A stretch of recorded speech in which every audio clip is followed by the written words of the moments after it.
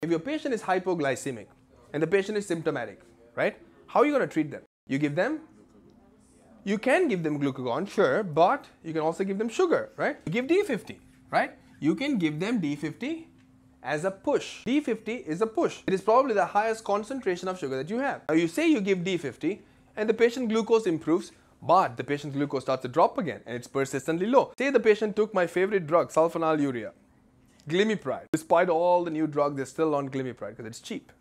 And the patient comes with profound hypoglycemia. You give D50, nothing's happened. What are you going to do? You want to start the patient on what? You want to start them on some form of glucose drip. Now, what kind of drip do you want to do? Do you want to do a D50 drip? D drip does not exist. So, what drip can you do? You can do D5, you could do D10, you could do D20, there's D30, there's D25. But most of the time, it's preferred for you to go for a D10.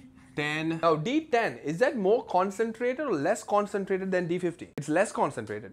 Because imagine you take 100 ml, 50% is D50, right? When it comes to D10, if you take 100 ml, only 10% is D10.